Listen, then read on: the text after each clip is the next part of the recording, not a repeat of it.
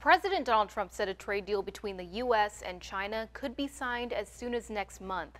President Trump met with Chinese Vice Premier Liu He at the White House Friday. Both sides agreed on the outlines of a partial trade deal.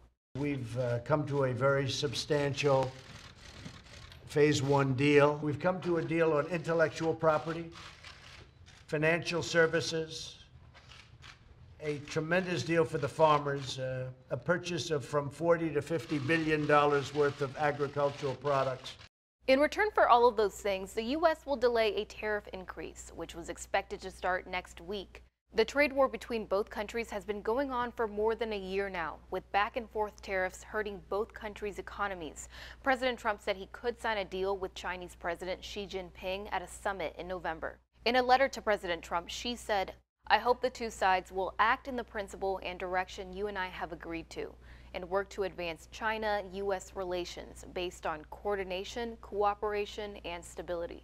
The administration said Friday's deal does not address issues with Huawei Technologies, which has been on a trade blacklist, but President Trump said that will be discussed in a second phase of the negotiations.